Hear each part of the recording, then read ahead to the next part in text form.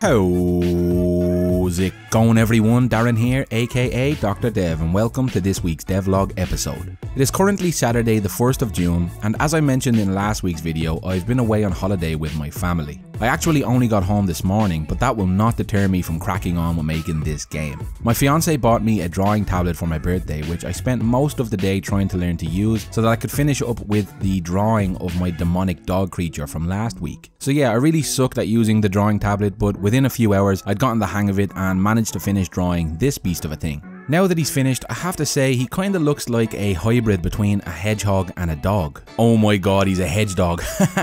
It's crazy how much of a difference refining the lines and edges make to the drawing. I actually think I'll have to go back and touch up my player's graphics at some point now that I've started to get the hang of this. But for the time being, with the enemy's graphics complete, the next thing to do was to bring him into Unity. So I dragged his model prefab into the scene and created a prefab variant based off of it. Then it was time to test it out in game and see how it looked. And I have to say, it actually looked pretty damn cool, and ooh, yeah, well, that's not quite right, is it? It seemed we had an issue with the draw order, so I solved this by creating two sorting layers, one for the enemy and one for the player. I then ordered them such that the player's sprite always draws on top.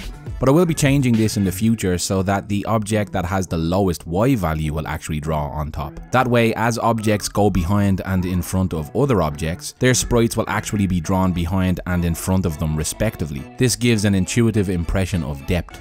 But for now, it was fine as it was, and with the sorting layer sorted out, I tested it to see if it worked, and it looked like it did. There were no more weird drawing order issues, and the player seems to always draw on top of the enemy. So that was a pretty decent chunk of work I could check into Azure DevOps and knock off my sprint list. Brilliant. It was starting to get fairly late, and I was honestly just so tired from all of the travelling I've done, so I decided to head to bed and call it a day.